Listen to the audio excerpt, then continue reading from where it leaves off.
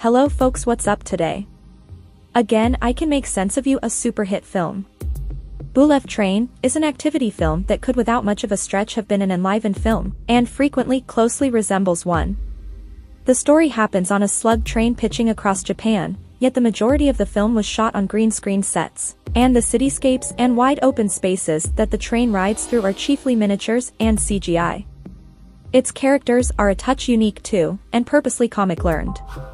All are either paid executioners or generally fierce people associated with the universe of wrongdoing, and the larger part either have hard feelings against one of different characters or are the object of resentment, and attempting to get away from the results of past activities.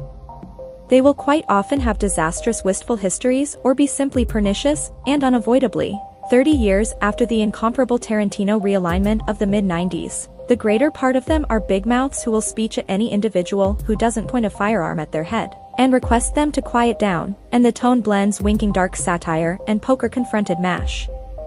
Brad Pitt stars as Ladybug, a previous professional killer requested to board the train, take a satchel, and get off.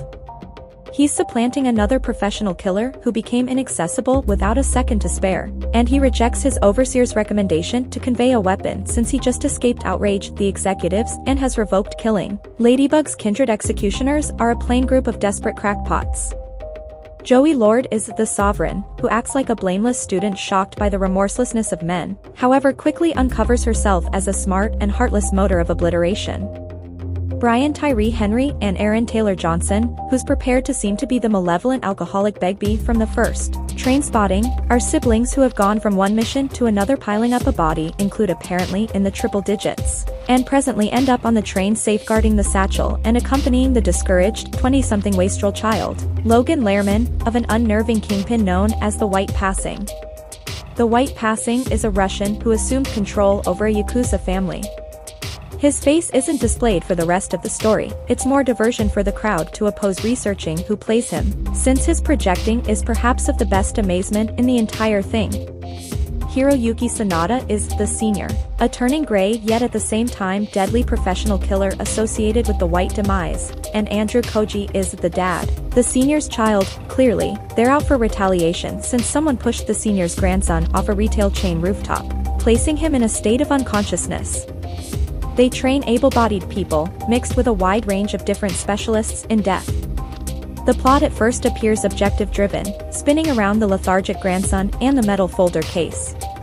Yet, as the content includes new contenders with everything else, and lays out that they're all extraneously associated, Bullef Train transforms into a good-for-nothing yet genuine explanation on destiny, karma, and Ladybug's steady, and frequently cleverly irritating, remarks regarding those matters, voiced in conversations through a controller. Sandra Bullock's Maria Scarab, heard through earpieces, begins to sound like an instruction manual for understanding what the film really is.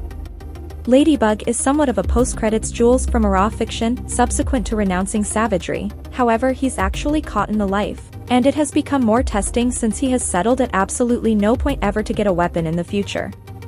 Characters are given such typeface on screen, trailed by flashback montage presentations that sort fans will perceive from chiefs like Quentin Tarantino. Kill Bill is by all accounts an essential impact, and fellow Richie, who spearheaded a specific brand of chap activity, in which verbal put-downs become little clench hands and blades conveyed against foes. The warriors pursue each other with firearms, cuts, their clench hands, and anything that object they can get their hands on. The satchel gets an exercise as both a protective weapon and a club. They chat as they battle, and some of the time when one of them passes on, the tone will move into a silly mourn that is frequently influencing a result of the cast's expertise. However, that doesn't rouse profound feeling since the remainder of the film is so loquacious and shallow. The movie was coordinated by David Leitch, a former trick facilitator and one-time coordinating associate of screen double Jean-Claude Van Damme, and the movie stars Brad Pitt and Chad Stahelski of the John Wick series. He's turned into an expert in high-grade gymnastic pandemonium, having coordinated Deadpool 2, Nuclear Blonde, and Quick and Irate Presence, Hobbs and Shaw. It's difficult to reject that he's won the best with regards to supervising this kind of creation, and it's occasionally a kick seeing a shot train incline toward its purposely ludicrous visuals, which some of the time come close to the psychedelia summoned in a speed racer. However, whether this kind of task is completely worth doing is an alternate matter. It seems necessary to have it two different ways, telling us it's all light and faint and of no consequence, and simultaneously trying to ram us across the throat with a snapshot of mental energy so we cry. Character. The story of Henry and Taylor Johnson comes through, with the siblings communicating through adoration at any event as they break each other's chops, and the two entertainers have an instant rapport with the crowd despite flaunting Cockney accents on display. Probably won't find a school creation of a My Fair Woman. The best accomplishment in the film is that Henry figures out how to take his personality's persistent correlation of every other person to Thomas the Tank Motor characters, and make you not detest the trick on broad guideline. Yet, the rest feels constrained and dishonest. Bullef Train is at its best when it's a parody about so-called renegades, who believe they're free specialists however are actually all only travelers on a train soaring starting with one station then on to the next, neglectful of the longings of any singular riding on it. The dynamics and it's every one of the warbler humor at last fix any perspective that could somehow sink its foundations into the watcher's brain. The venture is unique in one more manner too. The content source is a Japanese novel by Kotaro Isaka, and the characters were Japanese. Leach and Company, who acquired the task from Antoine Fuqua, who had needed to make a less jokey, stalwart on a train type film, have re-evaluated the story universally, beginning with Leach's long-lasting screen accomplice Pitt.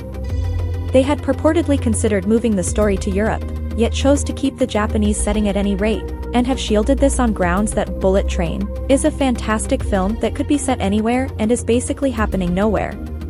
The clarification doesn't wash, taking into account how subordinate Bullef Train is on Japanese signifiers and social mentalities. Ruler's personality is fundamentally an anime student. Symbols show some major signs of life. Also basically deracinating all of the center characters, put something aside for a small bunch of cliché yakuza, who have been given a Russian tribal leader displayed on Kaiser so's from the typical suspects. Even in a dream, the last option appears to be a stretch, albeit the entertainers all sell it like the experts they are. On the off chance that nothing in the film is original either as a defense for projection, or as a tasteful direction, why not just go full Speed Racer, or The Network, with it and own its green screen?